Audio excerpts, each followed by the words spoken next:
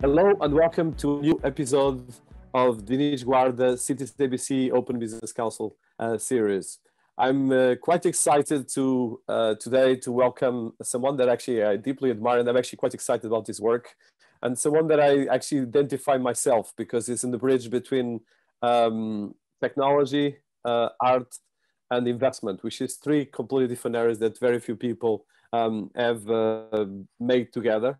And we're going to be talking with Andrea Bonaceto, that is joining us from London today. And I'll start with some introduction about him. So he's well known recently, especially because of his partnership with Sophia the Robot, which did the first actually global NFT art participation and collaboration between a robot artist and himself as an artist, which was a successful first sale of NFTs in the Nifty Gateway actually recently, and it was quite successful in multiple different areas.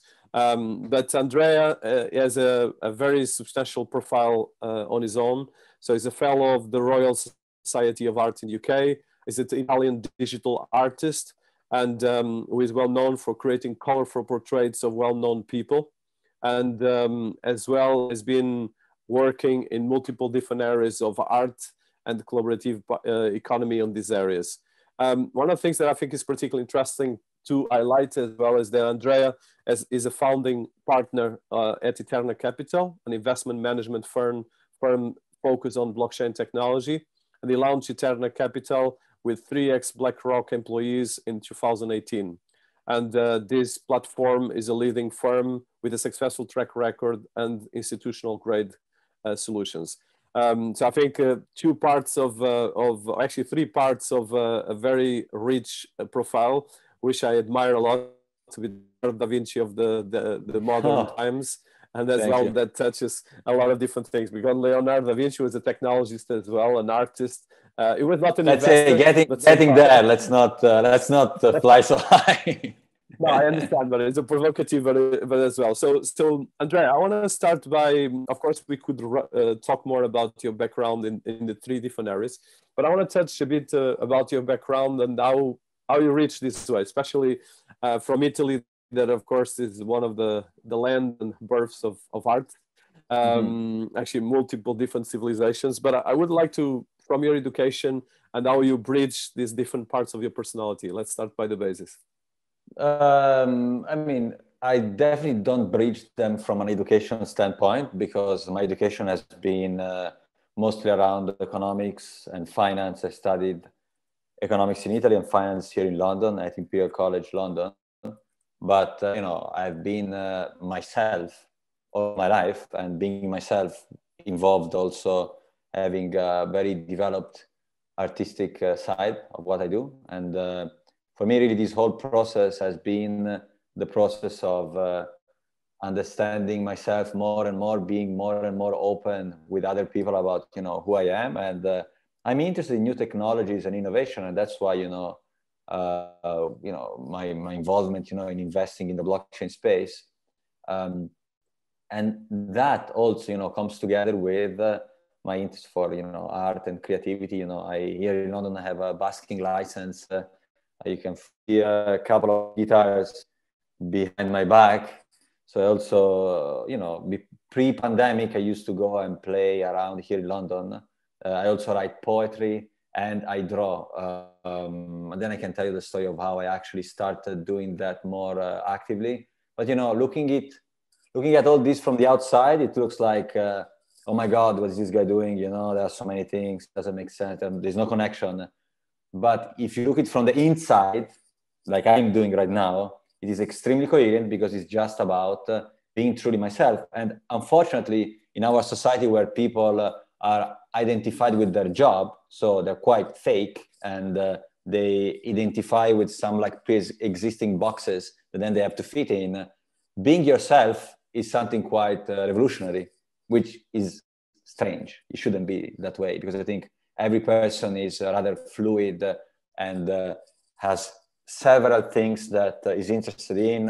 And if you look at the periods where human society has evolved the most, like, the period, with the ancient Greeks, you had people like Pythagoras, that was like a very important philosopher, mathematician, studying meteorology and other things. So yeah, that's, I want to basically, as I said, be myself in the end. It's as simple as that. No, fantastic. So I want to, before we go to the different parts of your profile, so just in terms of this education, I think it's particularly important, like you mentioned, to demystify, because I on that level, I identify myself a lot with you, because I like the creative part, but I like as well the economical part, the financial, and the technology. So which I think everyone in our times should be looking at all these different, but like you said, sometimes each vector of society or sector of society puts in a box. You are an investor, you're an artist, or you're not an investor, you're not an artist. Exactly. It's not something. But if you look at history, you have the Medicis, they were all writers and poets and artists in some cases. You have, of course, I mentioned Leonardo da Vinci was a technologist, an inventor, and as well a biologist and a lot of other things. Of course, he was the epiphany of creative industries, let's put it that way, the term.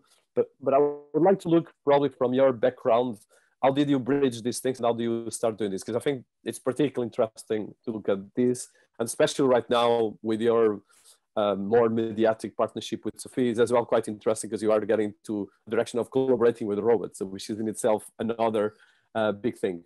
Yeah, I mean, one thing I would like to say is that really the collaboration with Sophia, more than being like mediatic, was something that from an artistic standpoint was very profound, because we really tried to basically open the road and say, okay, actually human beings and very advanced AI can work together from a creative standpoint as well, not only from an operational standpoint. And there are many, of course, questions whether, you know, an AI can create art. Does an AI have the existential questions that human beings do have, you know, the fear of death and many other things. And I think these are legit questions, but with our collaboration, we didn't want to answer any question. We didn't want to provide any answer. We just wanted to raise questions. And I think, you know, it's just the first step into a very long process where, you know, AI will develop more and more. The more collaborations like that will happen. And I will also, you know, myself collaborate again with Sophia, as well as having, you know, my artistic career as, you know, a solo artist and working with other artists. So, I mean, that was very interesting, you know, from an intellectual and artistic standpoint. Then going back to your question about my background and how all this connected, you know, there wasn't a structured approach. Also, another thing that I feel we should really zoom out from is the need to always explain things in a very rational and structured way. Sometimes you just don't. And there are instances in life where certain things happen that are completely random. They take your life completely in a different direction. I can give you the anecdote on how I started drawing like a lot, really a lot. You know, I started doing a lot of things I don't know why, but I did. Basically, I was on a cruise in the summer of 2019 speaking at a conference. And at that conference, there were also people like the co-founder of Wikipedia, Brock Pierce was also there. Stani from Aave was also there, and other people. And then after the cruise ended, the cruise started like in Barcelona and then finished basically in Italy, in Civitavecchia. So then with some of the speakers, we said, okay, let's go to Rome to grab lunch. And then I had the plane back home at night. So we did that. And during lunch, I spoke a bit more with Brock Pierce, whom I understood had several interests compatible with mine. Like he was very interested about Indian philosophy, esotericism, rare books, very like peculiar interests. And then he asked me whether I knew any rare bookstores in Rome, basically bookstores selling rare books. I didn't know at the time, but I searched, I found one, we went there together. And basically the guy that was there was an old man that I think was the owner of the place. He came to us and he said to him, you are an artist, I think. I want to gift you something. So he basically goes like looking for a book. And then he takes a book and he gives it to him. And the book is a book of Wassily Kandinsky called Concerning the Spiritual in Art. Okay. So I was like, okay, this book came to me in a very strange way. So when I went back to London, I got the book and I read it. And I found, I found it, basically it was a bit of an epiphany for me, because Kandinsky was someone that started drawing at 30 years old. And I got the book when I was 30 years old. And he was touching on many points that I also was thinking about in that period, like, the connection between art and spirituality, the fact that the artist is part of an historical process. He needs to accept that. Of course, you can improve that, you can try to change it, but Napoleon is Napoleon because he was in a certain period in history, right? And the same is for all the other big personalities in history. So this was very profound and important for me, and from there onwards I started drawing really a lot. And actually it's funny because I noticed that I think last week that after reading that book, the first artwork I did was on the 23rd of March 2019, and the drop with Sophia was on the 23rd of March 2021. So it was the same day. In fact, 23rd of March, it reminded me something. So that was another nice coincidence that I said, okay, interesting. So that's the stories that make as well life so special, but I think especially when you are in creativity and all these different areas. So I want to touch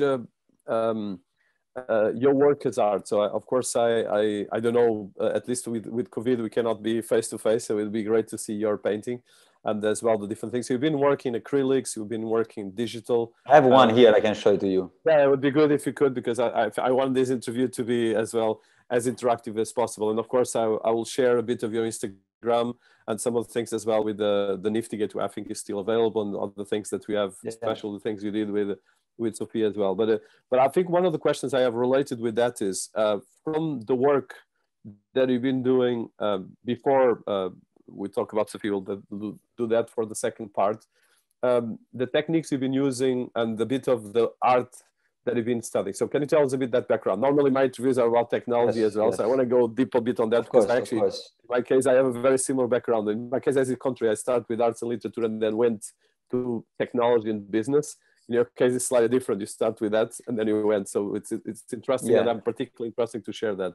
So I think the good thing is that not having any formal art background, I had no boundaries. I could explore basically whatever I wanted.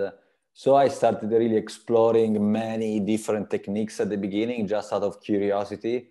And then I pretty much settled onto acrylic colors. So I found it very practical. It could deliver what I wanted with very full colors, very, bright as well, if I wanted them to be bright, and very like, I liked how they looked like. So I started working with acrylic colors more. And what I did were mostly, acrylic on the canvas, gesso board, and paper. And I initially did more like abstract landscapes that I still do. I started also doing portraits, starting with portraits of 33 people I know that are like family and friends. I did the portrait of my mother, my father, my girlfriend, some friends. And then I basically from there, organically also started saying, okay, interesting. Like, can I also start doing maybe digital art? And through an iPad Pro, I started exploring well.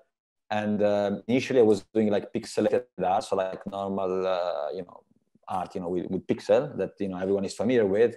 But then I started also looking at vectorial art, which is basically a way, where whatever you draw will never lose definition as you increase the size. So if you look at the portraits that I did, or some of the latest ones that are all digital, they're all vectorial, meaning that, you can have them as big as a building, and they will always have perfect definition. And I like that aspect a lot.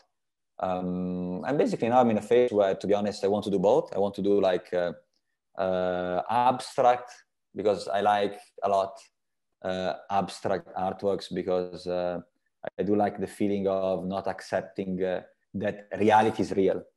So to try always to, accept that whatever we see through our eyes that are a filter, to what indeed is the essence of things. In fact, I was also in I think a couple of years ago, I read, when I was about to read one of the very most famous book of Schopenhauer.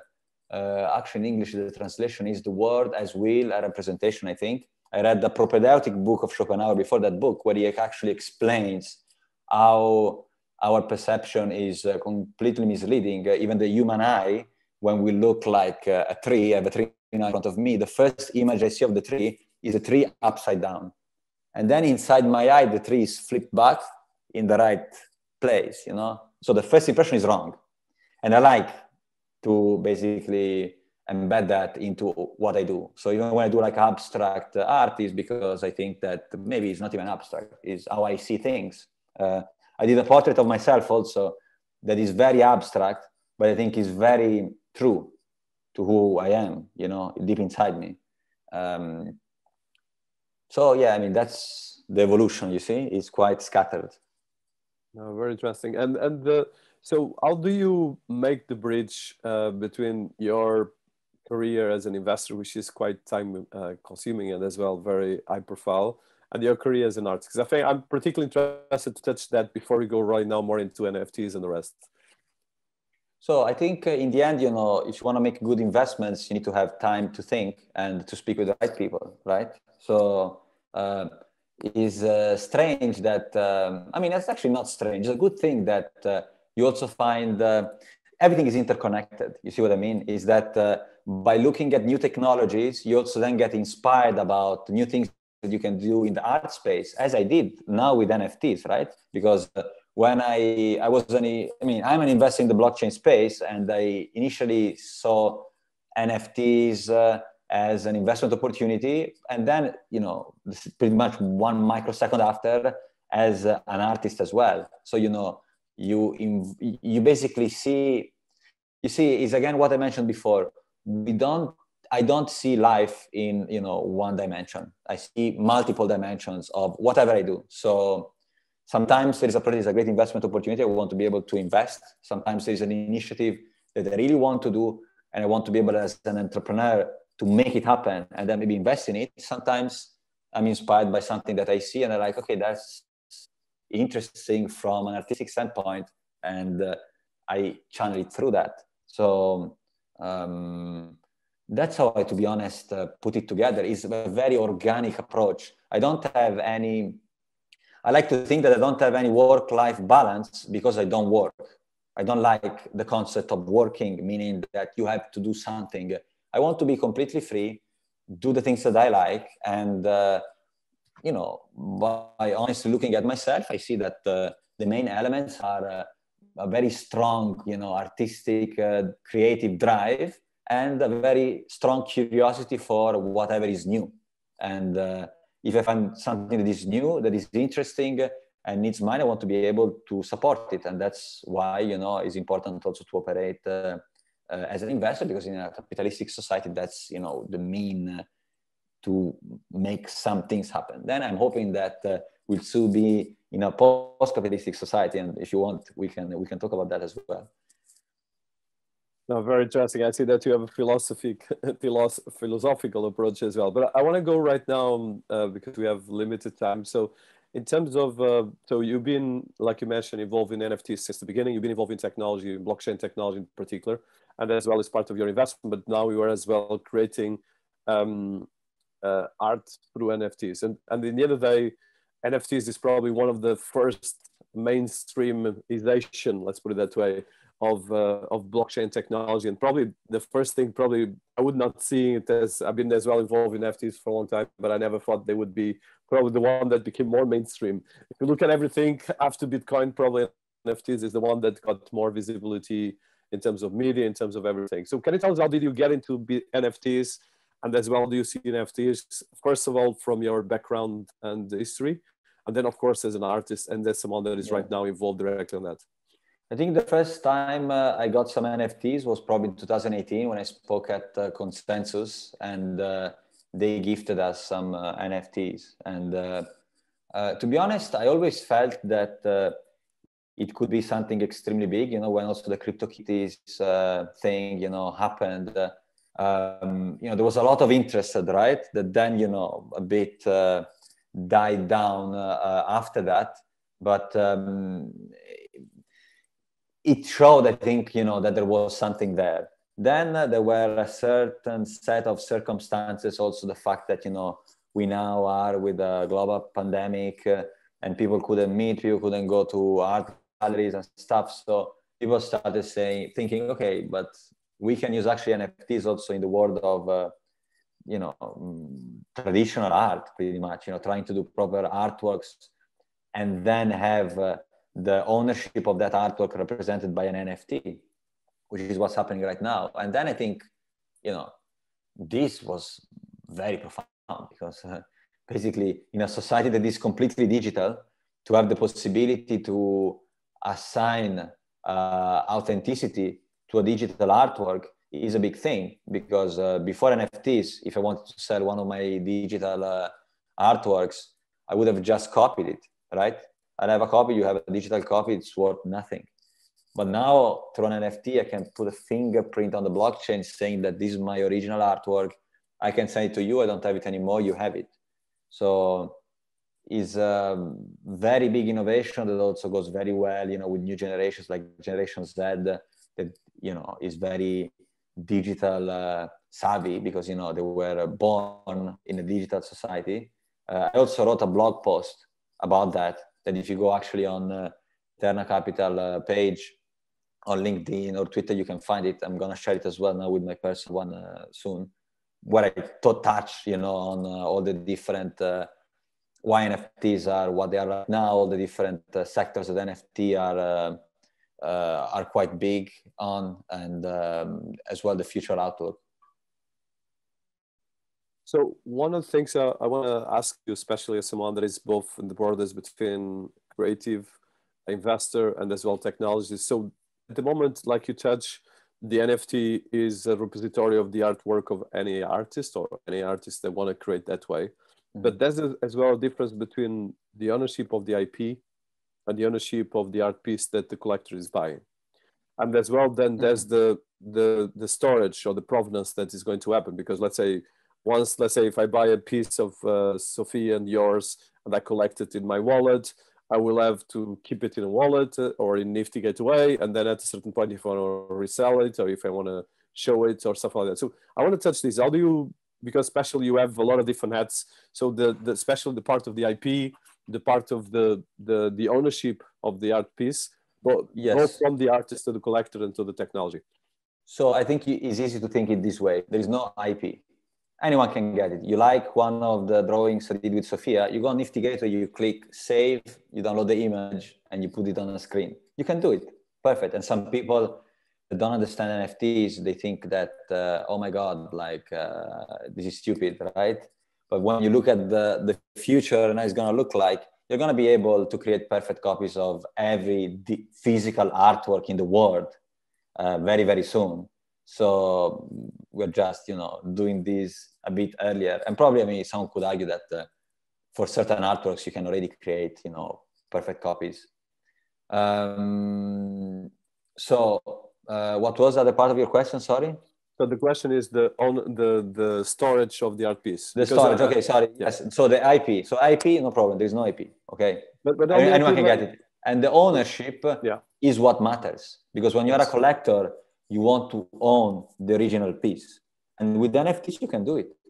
And it's very, very secure because, as I said, in a context where you can perfectly replicate any physical artwork, you know, if the Mona Lisa is in the Louvre, and right now the only validation for the authenticity of the Mona Lisa is that it's in the Louvre. But what if they steal the Mona Lisa and you can create perfect replicas of the Mona Lisa? Like, where is the original one? You don't know, right?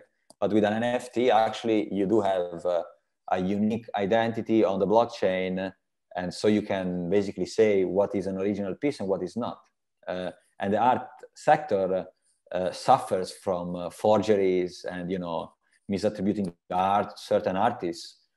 So it's important, I think, that in the future, we won't have this problem with NFTs. Because from now on, if you create an NFT, you know who did it.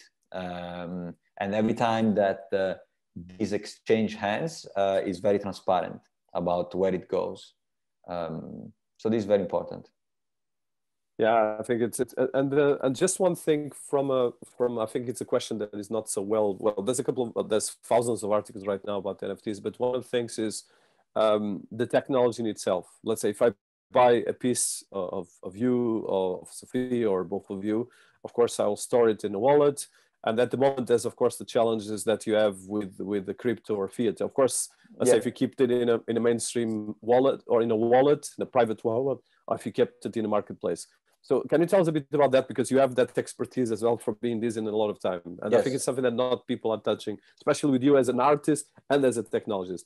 Yes. So of course, there are, as you said, pretty much two ways you can follow. You either leave it on a marketplace, and marketplaces like Nifty Gateway, they actually hold your private keys. So they're basically holding the NFT on your behalf. What you see is the picture of the NFT, but they are basically holding it for you.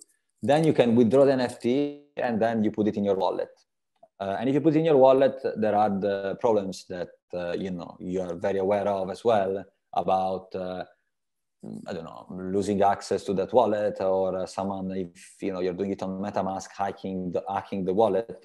So these are problems that are I think intrinsic in the blockchain space, and they're getting addressed in the sense that there are for fungible tokens there are custody solutions already, and now we are seeing custody solutions being developed also for non-fungible tokens. So if you have a massive portfolio of very high value NFTs, you will basically give it to a custodian, and they will ensure that the level of security is at its max. And basically the same way as you have a custodial bank for your money, if you are a fund, or for your digital assets as well, if you have digital assets. So the thing is that now you own it, so you can store them even if you're an individual on a ledger, so on a cold storage wallet, so you take it offline. So this is very secure as long as you remember the private keys, and you don't lose them. But it's a very, very good point. So let's talk right now about your collaboration with Sophia. Of course, it's been a big thing, and it's the actually in the world that at least mainstream that see an artist collaborating with a robot. So how did that started, and how has been actually that experience? Let's start by the starting. I think it's a good story. So the way it started is Marcello, whom you know, Marcello Mari, spotted my portraits on Instagram, and he's a friend of mine. So he wrote me, he said, "Nice, I didn't know you were doing all this stuff, amazing. But one question, very important, where is my portrait?" I'm like, okay, no problem. Send a picture. I'm gonna do the portrait. So he sent me his picture. I do his portrait, and then I already basically got a slot booked on Nifty to basically start selling my stuff. And I thought, okay, what if we actually try to go one step forward and do something very innovative from an artistic standpoint, and make really a statement in the space, something that would be historic as first step into the NFT space. And I proposed to him, look, why don't we chat with Ben and David, and I do portraits of them and Sophia, and then we could have first collaboration between a human and very advanced AI robot sold as an NFT. And he was like, yeah, I mean, do the portraits, and then we can chat to them, no problem. So I did the portraits of all of them. We had a call, all of us, and they were really, super happy in doing it. David Hanson, he's a genius. He's a big artist himself. Ben as well, he's super, he's as well an eclectic personality, really likes these things. So we decided, to basically do this project, and it took several months to put it together, because also we wanted to do it, in a way that was very well executed, profound, and deep. And the way the creative process worked is as follows. So I did the first artworks, and then Sophia, like a 5-year-old child, because Sophia is she's 5 years old. She looked at the portraits, And through her neural network, she processed my portraits and then, you know, deliver an artwork herself, like an output from her neural network. This went through, of course, several iterations. Many other pictures and artworks were actually part of, you know, that process of then, you know, when you see the final one, there were also some other pieces in. And there was also, of course, Sophia's experience of all her, you know, 5 years of life.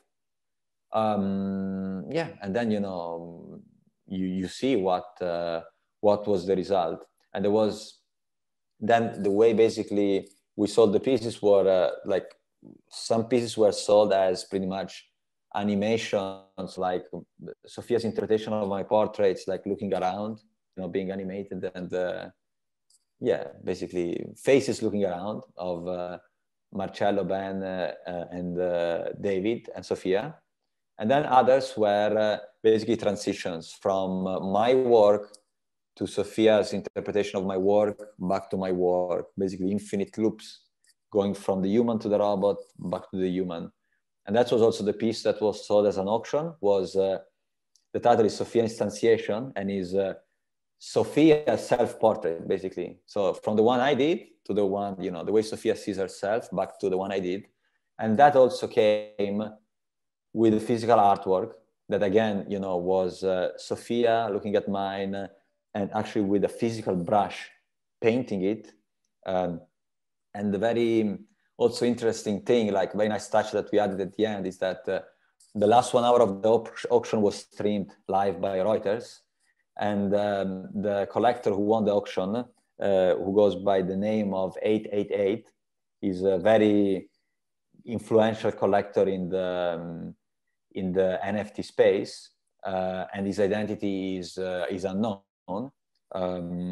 Basically, he collected the piece, and then the idea was Sophia to also incorporate something from the collector into the final physical piece. So 888 sent us a picture of his hand, all colored by himself, and then Sophia live, you know, at the end of the auction, live on Reuters, she looked at that picture and she closed the physical artwork with a few final strokes to also incorporate the collector into the artwork. And that's how it ended. Yeah, that's the history, and actually it's fantastic. So I want to touch one part. We touched this at least in the beginning. So being at least mainstream, one of the first artists to do a public collaboration with a robot. Of course, there's a lot of people that will see this, okay, wow, where is the paper of an artist? Where is the paper of a robot? And of course, as we get into Singularity, and you are involved as well as Singularity Net. So, but I think the question is, how do you see this part of the humanity of your work and your creativity, and as well this collaboration with robot, and as well the two things? Because of course, well, you mentioned Ben and David, which are two people that I know quite well. But one of the challenges, and actually Ben, I interview him as well. But I think one of the questions is, as we get into Singularity, of course, a robot will evolve in a lot of different ways, but we still have this emotion. So I want to touch this because you have as well a bit of philosopher in all your different ads. Yeah. So a bit touch these areas because I think it's a really important thing. So as I said, this is something that the idea was to do something very profound from an artistic standpoint. We took a lot of time to, you know, think it through. And I mean, you need to see it as a first step in the long journey towards the singularity, you know, when artificial intelligence is so intelligent that it's able to create another, you know, artificial intelligence. And I think we'll get there, and we'll get, you know, in the process, you know, human and AI is collaborating on many things, including art. This is a statement also about inclusion of, you know, robots and AIs into our everyday life in a way that is creative and positive. You know, there are many stories, you know, people like to see these very dystopic words where, you know, AI is killing us all and, you know, like Terminator style. But I actually think that we can evolve as, you know, we can basically join forces and do so many things that are very profound and positive together. And yeah, this was just the first step in that direction. So I think people looking at it, that should be the mindset, you know. Whenever you do something that is new, of course, you know, this is something that the first time you look at it, you're like, what the hell? Like, what is it? And that's perfect. You know, it proves that indeed something very original, new was crafted. And I'm very proud myself that I was part of, you know, this project. And then, of course, you know, I will evolve as an artist individually myself, doing many other things by myself with other artists, and as well with Sophia. So, you know, I'm very looking forward to see also what Sophia can do herself as a standalone artist. And I think, you know, she can do whatever she wants pretty much, because what I've seen is that she can really do something that is very profound and deep. And many people, and this was something very important for me, after the Nifty drop, wrote me saying, you know, how emotionally attached they are to the pieces that they bought, that they really, you know, will hold them forever.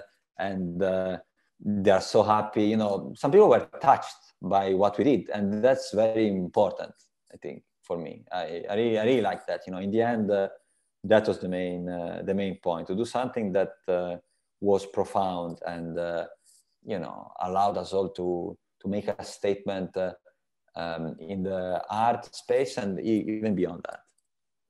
So I want to share some of the pieces. Of course, like you mentioned, they are very visible all over the internet, but I think I would like to hear you just guiding us. So for instance, there's some of the, and I think it's important because, so we have a lot of pieces here. So I think, can you just, I just would like to, let's say, just picking on this one. So yeah, what is the part of yours and what is the part of Sophia? I think I would like to hear that because I think it's interesting. Yeah. These are all mine. So this is the one I did. Okay. If you want to see the one that the part of Sophia, probably if you go on Nifty Gateway, you'll see the evolution. Yeah, no, let's continue because this is an interview with yours. So all of these ones are yours. So all these are mine. So this is David, Sophia. These are all like my pieces. Yeah. And as you see, I give a lot of importance to the eyes of people because I think I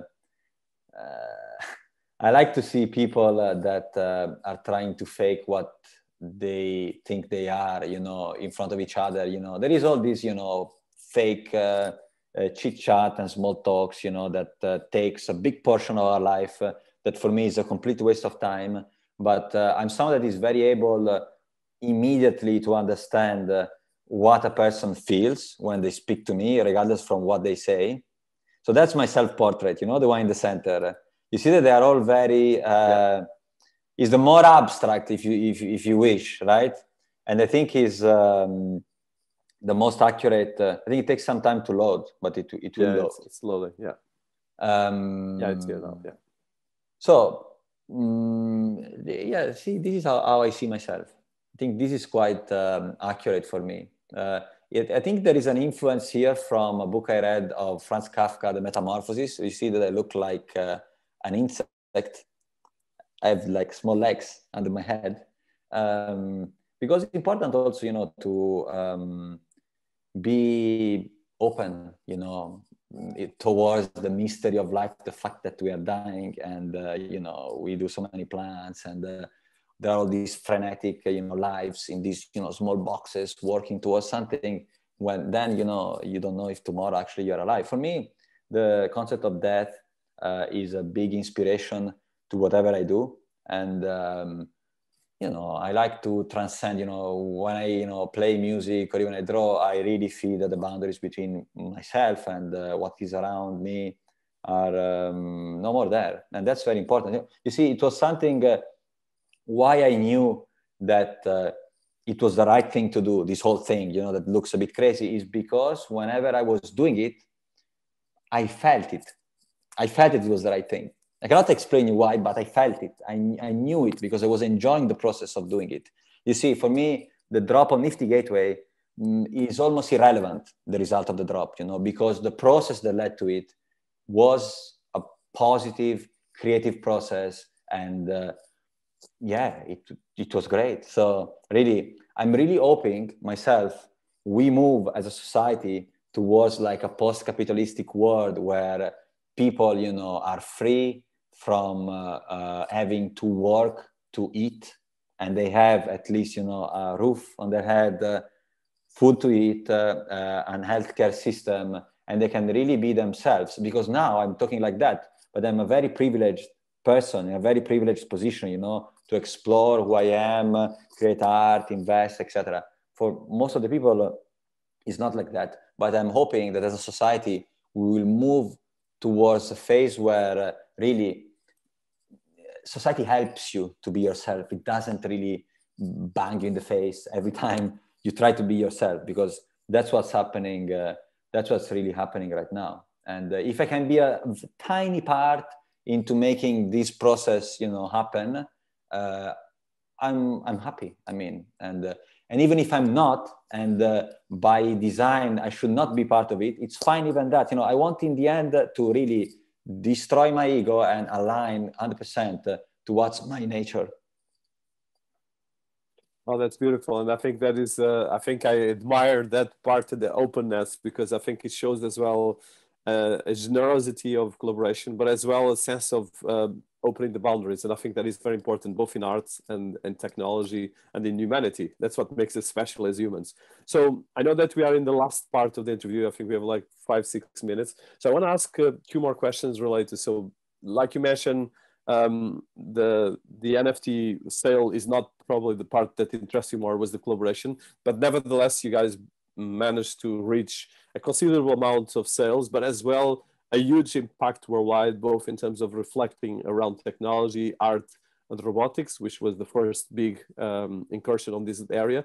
But as well, the NFT world became much wealthier with this experience, because until now, there's, of course, a lot of very good artists. For instance, yesterday was already announced that Damien Hirst is going to do his NFT actually with Gemini, not Gemini, actually with Consensus, which is going to be quite ambitious, because they're trying to do NFTs. They're not so polluted from a technology perspective or energy drowning. So I want to touch your last part. So you are as well an investor, and you have that overview that is much wealthier as an artist, someone that thinks things, and as well a philosopher, but as well as someone that knows about money, knows about investment. So how do you see this market going forward, and probably as an investor, as an artist, but as well as someone that looks at strategies around technology, especially with your head of Eterna Capital? I think there is definitely a lot of hype around NFTs right now. And as all, you know, the big technological innovations, we have seen that, you know, with the internet, with blockchain, you're going to go through, you know, different phases. And, you know, you're going to have a phase where there is a bit less interest. But I think you won't see something like, you know, with the ICO bubble that, you know, everything lost 90% of their value, right? You will basically see decoupling between projects that are, I mean, artists that are very high profile. They really were very mindful about how much they mint, you know, how many NFTs they created. And this will continue to do very well through time. And then other artists that they were more like riding the hype. They, you know, did a lot of things. They sold so many NFTs, and they were just, you know, NFTs machines, because, you know, they tried to make as much money as possible. Now there is a lot of interest. These are going to probably go to zero, some of them, or, you know, lose a lot of value. But I'm 100% sure that the trend is upward, and is an innovation that is here to stay. And yeah, that's also the reason why myself, I'm, you know, so involved into that, because I think it's something that can transform society, can allow people to be more creative, can allow small acts as well, you know, in the field of music, art, to monetize small groups. Because the problem is that the current, take music, for instance, if you're a musician and you want to make money on platforms like Spotify, they're going to pay you $0.0005 per stream. You know, how many streams do you need to make a living? You know, you need like millions of streams. Doesn't make sense, right? I mean, it makes sense if you are an extremely famous person that probably doesn't even care about making money from, you know, Spotify at that point. But here in London, for instance, I go to play to a place called Spiritual Bar. in Camden Town. I think I met there some of the most talented people I ever met. You know, I definitely met there what could have been, you know, the next Bob Dylan, the next Leonard Cohen. The problem is that right now this genre of music, it's not really popular. And so, you know, they don't really have a space outside some very, very small like pubs. And sometimes they even have, you know, second jobs, like they do something else and they just go there whenever they have time.